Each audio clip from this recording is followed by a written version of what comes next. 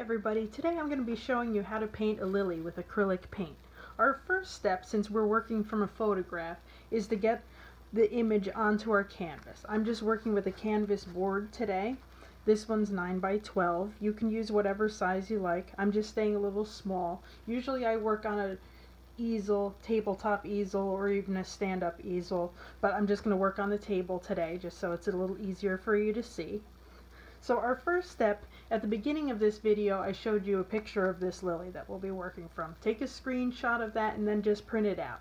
Regular size on a regular piece of paper. So we're going to need a pencil, and then flip over your image, and I want you to scribble all over it. Press fairly hard. I'm not going to do it because it shakes the table a little and we don't want to make you all dizzy first thing.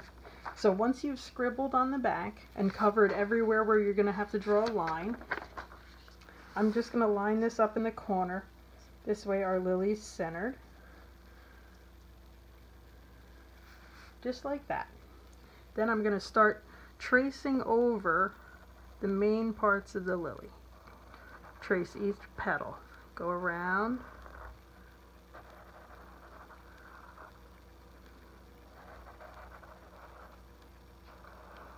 Trace around each petal.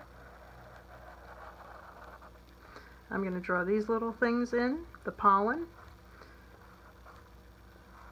Fun part that makes us sneeze in the spring. And the buds. I'm just getting the main part of the lily. I'm not really going to concern myself with the background right now.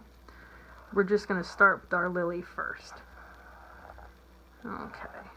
I'm going to go all the way around with these. Press fairly hard because you're transferring your lines from what you had on the back.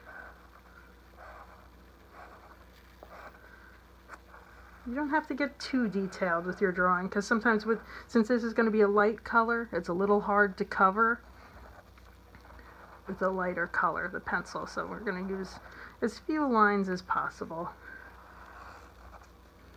But we do want to get the general idea where it is and get our proportions right. Okay, into our stem and our leaves. Just going around the outside of where the leaves are.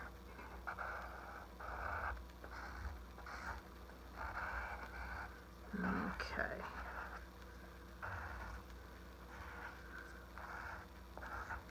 There's another lily over here, but I think I'm going to leave that one out just for this painting.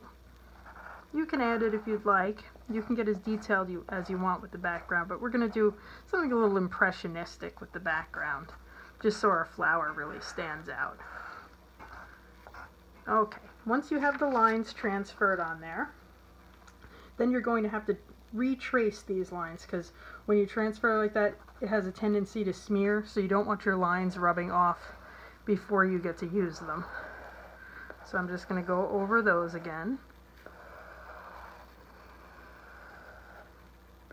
So everything you traced on here, just go over it again. Okay.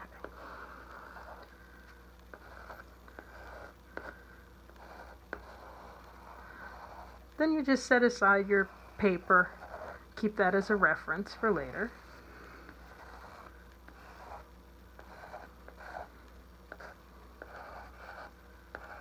Okay, go over every line.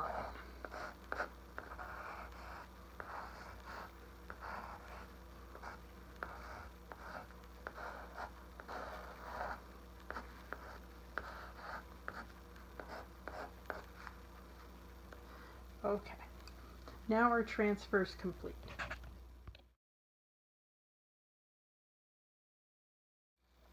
The next step is to put out the paint that we're going to be using today.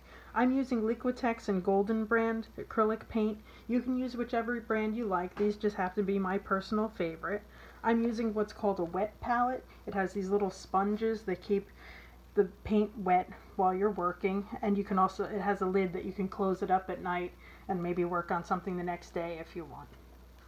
If you don't have one of these, you can use a paper plate. You could use a paper plate covered with tin foil because you don't want the paint soaking into the plate. You can also use wax paper. That's a good alternative too. This palette has wax paper sheets in it. So first I'm going to take some titanium white and I'm going to squeeze some of that out on my palette. That's going to be our main color that we're going to need. And then I'm going to use cadmium yellow, a little bit of that. And we're also going to need some chromium oxide green. I'll put some of that on my palette. And a little bit of burnt sienna. Sometimes these are a little hard to open, that's why I'm using this nutcracker to get it open. Okay, put some of that out. And that's what colors we'll need for now.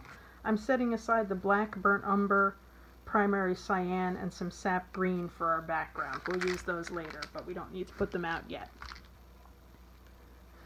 So once I have those colors out, then I'm going to take my